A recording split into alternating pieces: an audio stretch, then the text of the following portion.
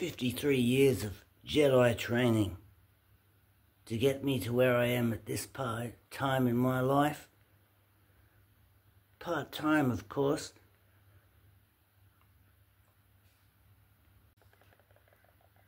Viewers, welcome back, and thanks very much for joining me. We've had another young listener write in to ask a question.